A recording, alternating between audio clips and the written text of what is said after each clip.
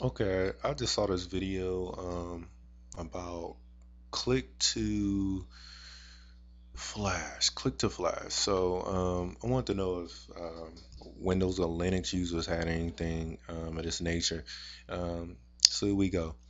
Up in Firefox and under Tools, we'll go to Add-ons and click Get Add-ons. Do a search for Flashblock, and you're gonna come up with Flashblock.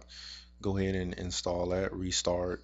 It's gonna restart your Firefox application.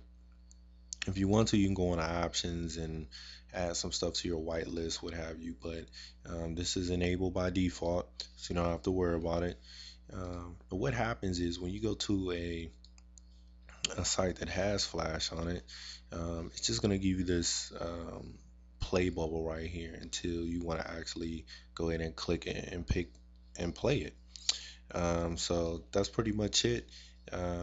We Windows and Linux users have Flash block within Firefox.